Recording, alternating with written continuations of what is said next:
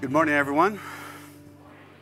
Yeah, it's good to see you out this morning. And whoever keeps talking to me, there's several of you, talking about how I control the temperature in here. If I controlled the temperature in here, it would be a lot colder right now because I've already started sweating through my shirt and we hadn't even got started. So it's going to be one of those days.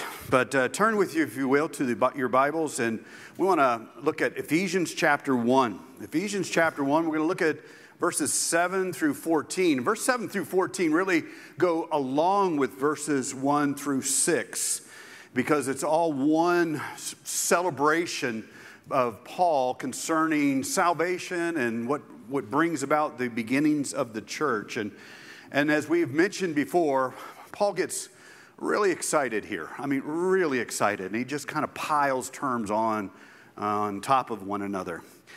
And I just thought about it as I was studying this and trying to translate it some from the original language and trying to figure out some of the words and whatnot. And it's been a while since I translated this portion of Ephesians, so it reminded me again how difficult it is to translate this particular portion. But have you ever been, as I was thinking about it, have you ever been around somebody who, when they're excited, they use more words in a few minutes than you do in a whole day? You ever been around people like that? Well, several weeks ago, I was around somebody who uses lots of words. And I'm not one, I mean, I do a lot of words up here, but that's about the quota for my week after I get done on Sunday morning. That's Melody. She says, "How was your day?" "Good." That's sufficient. That describes my day. But anyway, I was with this person, and they were excited about an opportunity they had coming their way.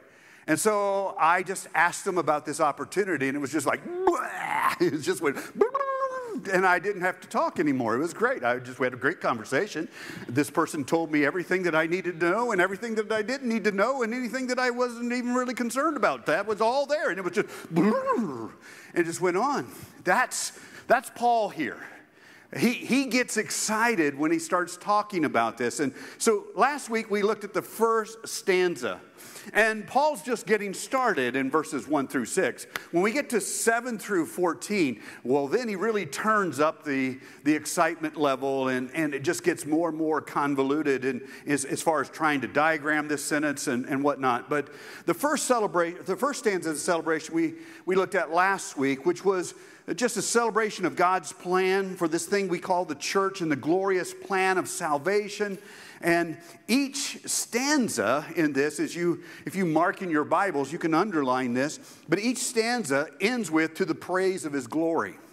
So if you look down and you see at the end of verse 6, you say, or the beginning of verse 6, "to the praise of his glory."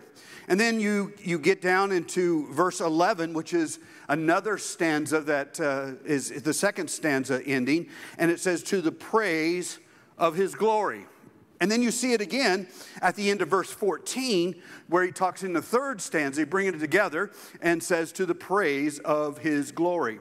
We mentioned last week that the first stanza looks back into the past, and it really is about the actions of the Father, God the Father. Now, the second stanza that we'll look at today is about Jesus Christ and the actions of Jesus Christ in providing redemption for us. This is how we become part of God's family through the Son who was sent by the Father because of a plan he made before the foundations of the earth. And then in this passage, in this stanza, it says, "in the fullness of time," or at the right time, God sent his Son. Then verses 13 and 14 is the third stanza, and it talks about the role of the Holy Spirit, and that looks towards the future. First 6 verses look towards the past, the work of God the Father.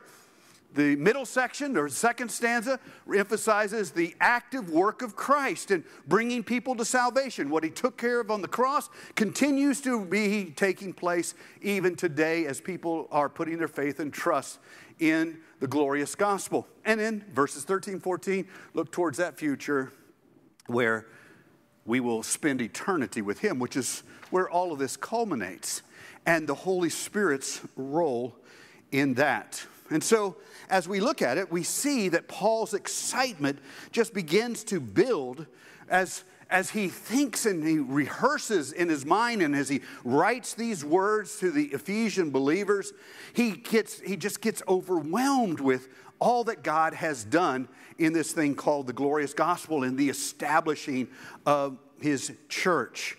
And so it's clearly evident as you read this because, like I say, he just piles concept on concept in this massively long run-on sentence that makes grammarians sweat.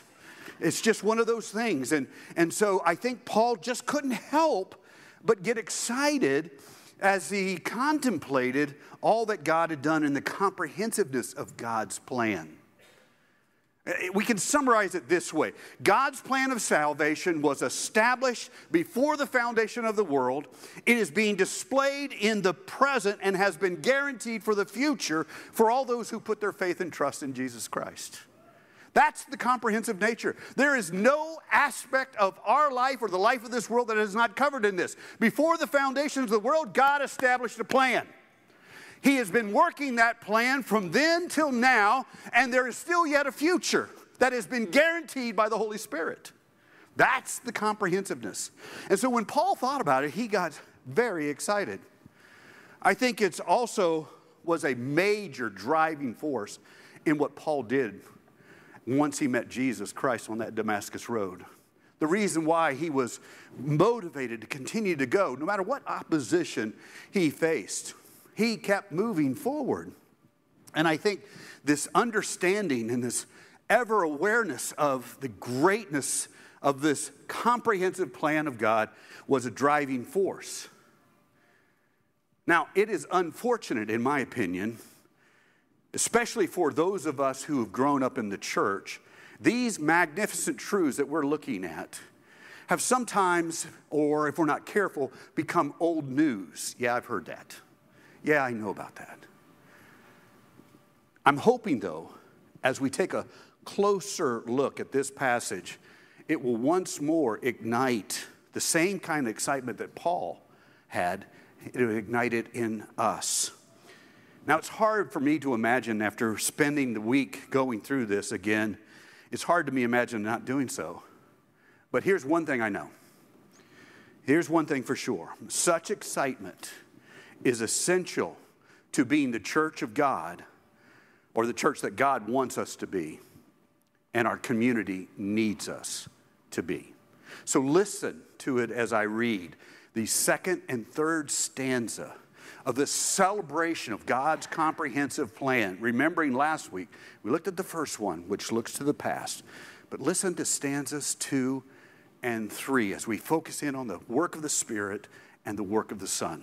Here's what it says, starting in verse 7. In him, referring to Christ, in him we have redemption through his blood, the forgiveness of trespasses according to the riches of his grace, which he lavished upon us in all wisdom and in insight, making known to us the mystery of his will according to the purpose which he set forth in Christ as a plan for the fullness of times, to unite all things in him, things in heaven and things on earth. In him we have obtained an inheritance, having been predestined according to the purpose of him who works all things according to the counsel of his will, so that we were the first to hope in Christ might be to the praise of his glory.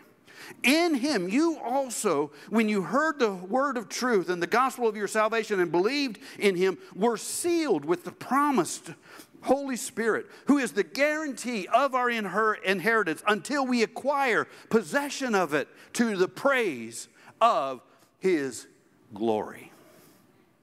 Now, that's what we want to look at this morning. Let's pray and ask God to open our eyes and our hearts to the truths that we find here. Let's pray together. Lord, we come to this passage again with great humility. We recognize that everything that is said in this passage is totally undeserved by us. Totally. There is nothing we could do, nothing we could earn our way to or buy. It was all a free gift given by you. And when we think about the enormity of what you've done, I pray that it will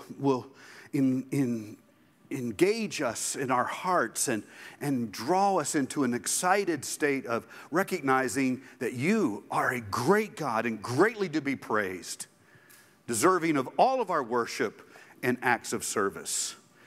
God, do that work, we pray this morning. In Christ's name, amen. Now, let's go back and look at each one of these stanzas together. Like I said, the first stanza is in it talks about the provision of the Son. And the first stanza is in verses 7 through 12. All right, 7 through 12. And he talks about two major aspects here of the work of Christ, the provision that the Son has given to us. He talks about in verses 7 through 10, our redemption. We need to talk a little bit about that. And then in verses 11 and 12, he talks about our heritage. Okay? And what does all that mean? And then as we look at the second or the third stanza, the second point that we'll look at today is that future pledge, the future look, the pledge of the Holy Spirit in verses 13 and 14. So let's look at verses 7 through 12 first of all, and look at the aspect of what has the Son provided us. The first thing that Paul gets excited about is the provision of this thing called redemption. Now, the word redemption, there are several different words in the Greek New Testament that can be translated in very similar fashion to this concept of redemption. The word that Paul uses here was specific and unique in one sense. It referred to the purchasing of a slave with the intent to set them free. Now, if we look back through world history, and even in today's present-day history, we know about slavery. We know about some of the abuses of slavery. We know that in some situations it was more of an economic situation. But we also know that it was very difficult to get in, or not to get in, but to get out of it, especially if you were trying to pay a debt. But there was a practice, and this word is behind that practice. There was a tradition where if somebody wanted to set somebody free, they had to purchase the slave, and then the intent was to let them go. And that's this word redemption that Paul uses here. Now, it's a fitting term. We can talk about the ethics of slavery and all that kind of thing. We can talk about that. We can talk about why does God's economy have it all, part of that. We discussed some of that in our study in the pastoral epistles. But here's what I want you to understand, that this is an appropriate illustration of what God's done for us. Because you see, the slave that was bought had no means of getting themselves out of slavery in and of themselves. They were in debt. Well, guess what the Bible teaches us? We are what? Dead in our trespasses and sins. We are slaves to sin. We have no means whatsoever to set ourselves free from sin.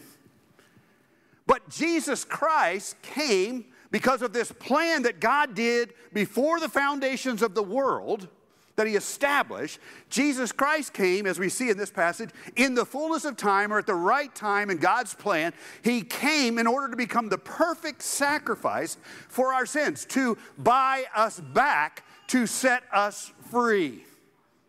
That's what Romans 6 tells us, that we've been set free from the bondage of sin. So therefore, don't yield yourselves as instruments of unrighteousness. God has given us this great gift. For God so loved the world that he gave his only begotten Son. We are told, for by grace are you saved through faith, not of works, but a what? Gift of God, lest any man should boast. That's what Paul's talking about here. This redemption. We've been bought, we've been purchased with the intent to set free. This is why it was unthinkable to the Apostle Paul when someone would say, well, and Paul said it this way, he said, where sin abounds, so also does grace. Grace abounds. So there's no amount of sin that you can come to today with in this place and say, I have too much sin for Jesus to take care of it. Absolutely not. He can take care of it all. And then some. He takes care of it all if we just come to him in faith. And so it is unthinkable that we would ever think of going back to these things, because Paul says where sin abounds, so does grace. And then some said, well, if sin, if we can experience more God's grace, should we not sin all the more? And Paul's response is absolutely not. Have I ever told you the Southern slang version of the Bible? Have you ever heard about that? Anybody heard of the Southern slang Bible? Yeah, they have one. The Greek phrase, I'm going to get myself in big trouble, real big trouble. But the Greek phrase is me genoito. It's a double negative. So you grammarians, live with it, okay? Just get over it. Double negative means, Paul said, should we sin all the more? And Paul says, no, not never. The Southern slang, there's so much trouble. There really is a version. I'm not making this up. The Southern slang says, hell no. That's what it says. Now, you might say, oh, that's sacrilegious. Well, if you grew up in the South, it makes complete sense. There's a bunch of rednecks running around out there, you never know. But, hey, before you start busting on the South, where I come from, there's a bunch of them in New Hampshire, too. So, but it just puts that strong emphasis on it. Like, no, never, not ever, don't even think about it. That's what Paul's saying. Why? Because you've been set free. Set free. You've been bought from your bondage, and you've been set free. That's something to get excited about, is it not? I mean, come on, think about that. Just think about your past week, all the things that God had to forgive you for. Not to mention your whole life. And you've been set free from it. That's amazing. That's amazing. And so I can understand why I'm starting to do the same thing Paul did. Run on. He goes on and he talks about this redemption. We've been bought with this. We've been purchased in order to be set free. And then he piles on this concept in the latter part of verse 7. He says this. He says, in him we have redemption through his blood, the forgiveness of our trespasses. The forgiveness. It's one thing to have our debt canceled, but now to be forgiven. There's a beautiful illustration in the book of Philemon. When Paul meets Philemon, or Paul writes Philemon because of a slave named Onesimus who had run away from Paul. And Paul says, look, whatever debt he has, charge it to my account, but receive him now as a brother in Christ. He's been set free. Now he's been returned to you. He was once unprofitable. Now he is profitable. Why?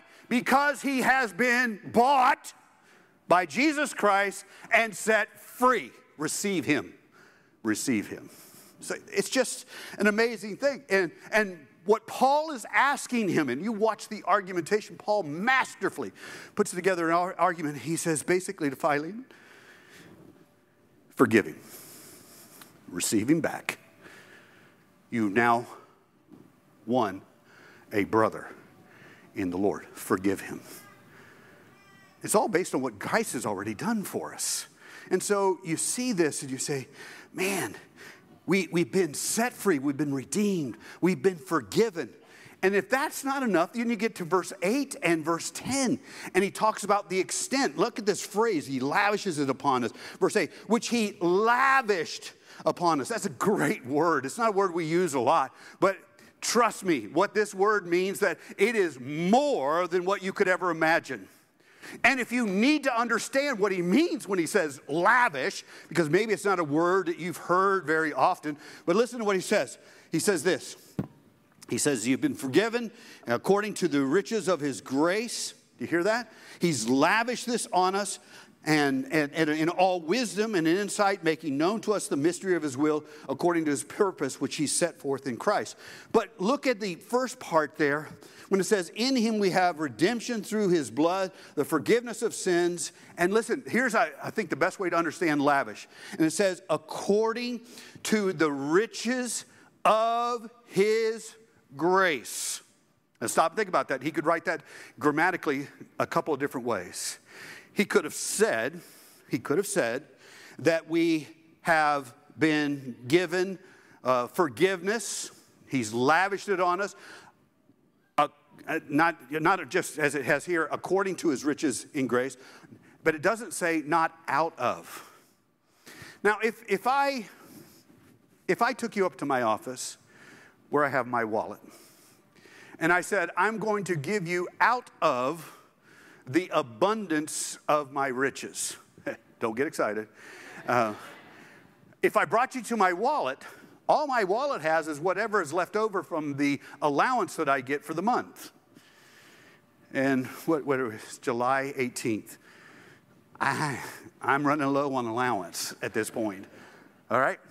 But if I said I'm going to give you a gift in accordance to the riches that I have, don't get excited.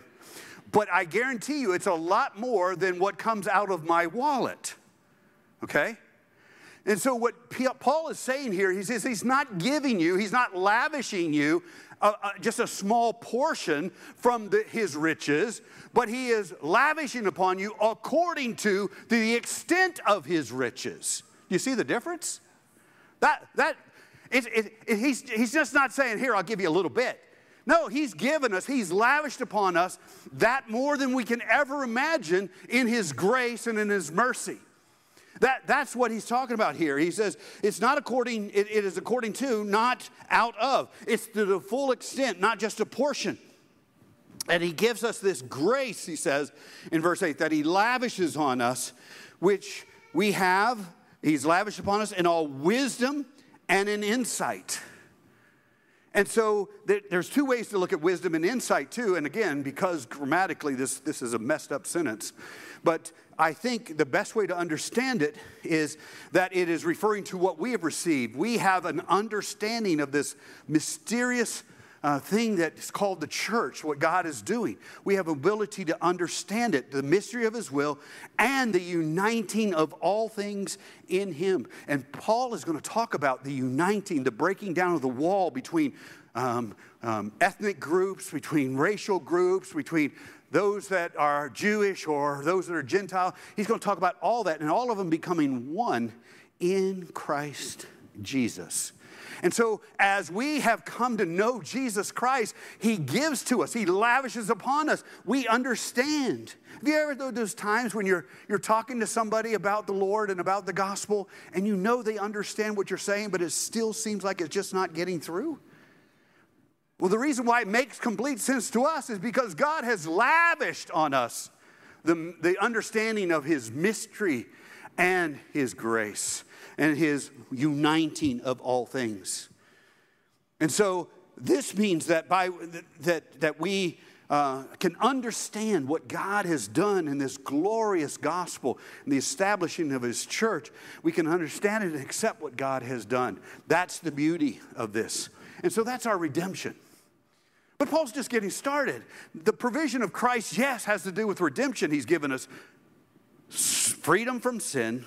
He's given us this forgiveness, and he's lavished upon us with all, according to all of his riches, this grace and wisdom. But he's also given us a heritage. Look at verse 11 and verse 12. In him we have obtained an inheritance, having been predestined according to the purpose of him who works all things to the counsel of his will. And this is one of those verses where everybody wants to get fixated on predestination and they forget about what he's saying. Can we just for a moment stop arguing about the theological terms and step back and think what Paul really wanted you to understand is this: you have been given an inheritance, a heritage. That's the amazing thing. Now, you can translate this two different ways. Some will translate it, some of your translations will say that God has received a heritage in us and that we are his heritage. The other way of translating, because there's a passive tense here and it could go either way, but it could also mean that we have obtained an inheritance. But when you study the context, I think it's very clear that Paul is not talking about God has an inheritance, although there are plenty of verses that talk about that. Malachi chapter 3 talks about that. John chapter 6 talks about that we are an inheritance to God. And that's mind-blowing in and of itself. I have a hard time wrapping my mind that I am considered to be an inheritance to God. Now just think about that for a moment. You, who believe in Jesus Christ, are God's inheritance. That's what it says in Malachi chapter 3. That's what it says in John chapter 6. We're an inheritance to God. Seems like God's not going to be too excited about getting that kind of an inheritance. But when I get his salvation, which is what this passage is talking about, as an inheritance, as one of his children, now that sounds like I'm getting the better end of the deal. And we are. You see, both translations are legitimate. There's no doubt about it. But the context, I think, means that it really is the second one, that we have obtained an inheritance. We've received an inheritance. Peter talks about that too in chapter 1. And so we have obtained this inheritance of salvation, this inheritance of being brought into the body of Christ called the church. We have received this fully and freely. It's our heritage. It's who we are. It's how we are defined. We're no longer defined by our past, but we are defined as our identity is found in Jesus Christ. That is something that is a rich, rich inheritance.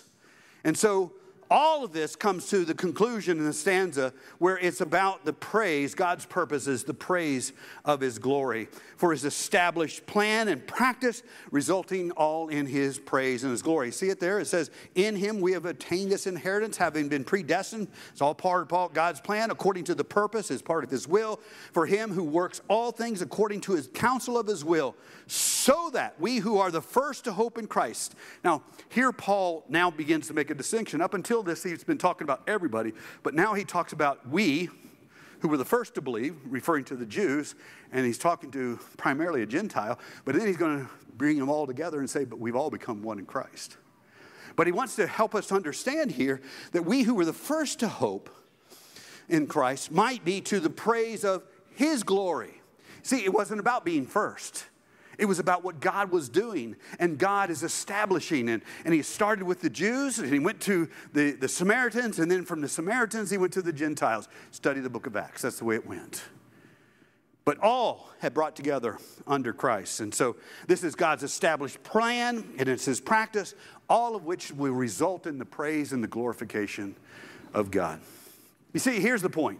The lavishness of our redemption should not only cause us to break out in praise of God, but to live to bring glory to his name. Now, Cam and I have talked quite a bit about the stiffness of Calvary Bible Church when it comes to worship. You notice he gets a little freer when he's up here and he's doing all these things. And yeah, I'm going to throw you under the bus here, buddy. And he's doing that because he wants you to become more free. Okay, yep, see, Shireen wants everybody to come free too. I may have been born in the South, but I belong in New England. So my free is going to be a lot different than Cam's free, okay? My free may be a lot different than Shireen's free. But guess what? In God's economy, free is free. So enjoy it. It should cause us to break out and shout. We should get excited. We should understand that what Jesus Christ has done for us and provided for us is beyond comparison and beyond measure, and it cannot be matched. Ever, ever, ever. Okay, you get it? That should be something we say, wow. But it doesn't stop there. That's just the second stanza. God, thank you, to the praise of his glory. But then, you see, we've looked at the past, what God the Father did. He planned it out. We've looked at the present, what Jesus Christ is doing as people are coming to know the Lord over and over and over again. I was just at a Gideon's banquet last night and hearing out through people having the Word of God placed in their hand and various circumstances, actually opening it up and reading it, and God miraculously saving them. We should never get tired of that because that's what God's doing around the world today. That's his present work, okay? But there's also a future aspect of this. He's already mentioned the Spirit, but listen to verses 13 and 14 when he now talks about the pledge of the Spirit as he looks towards that future. It's good that God had a plan in the past. it's good that God saved me now, but what about the future? Well, that's been guaranteed. Notice what he does say here in verse 13 and 14. He says, in him, again, remember, Paul uses that in him phrase, I think 160 times in his Pauline epistles. I've told you that is theology. When we place ourselves in him, that's something that is extra special.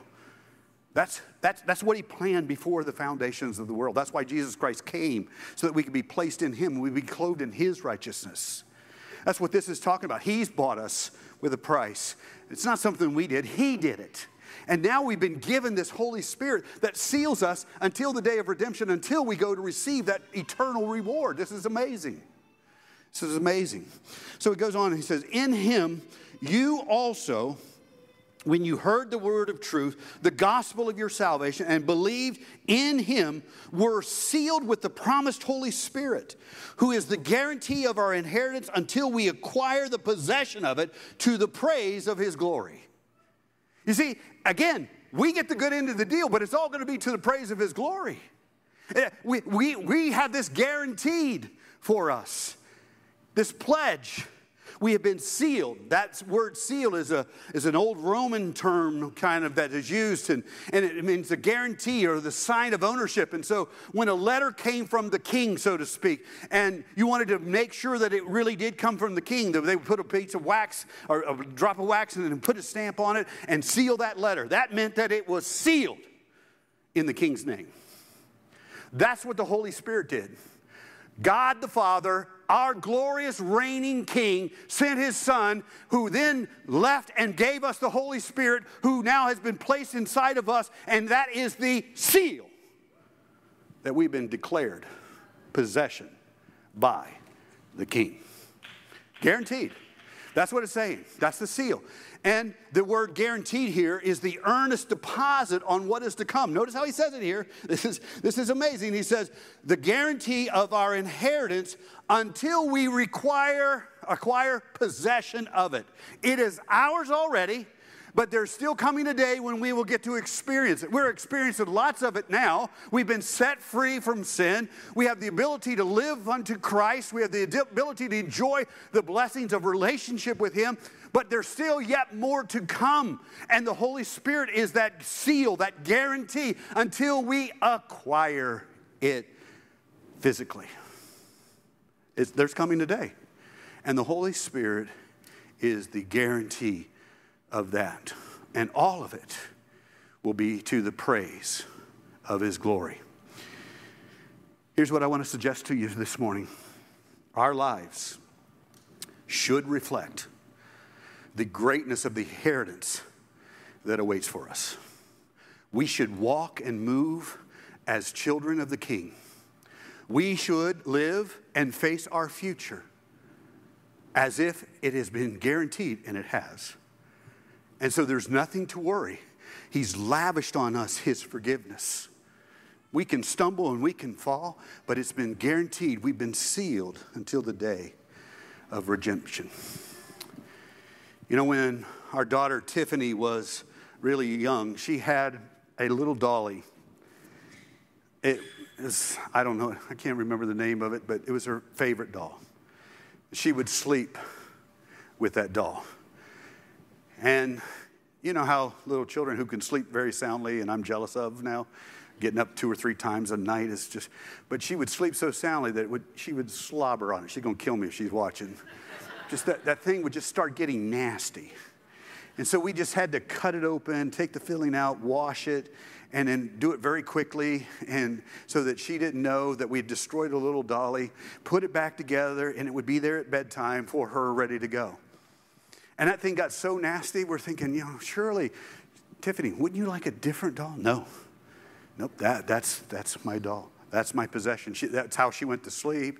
It was that little comforter for her.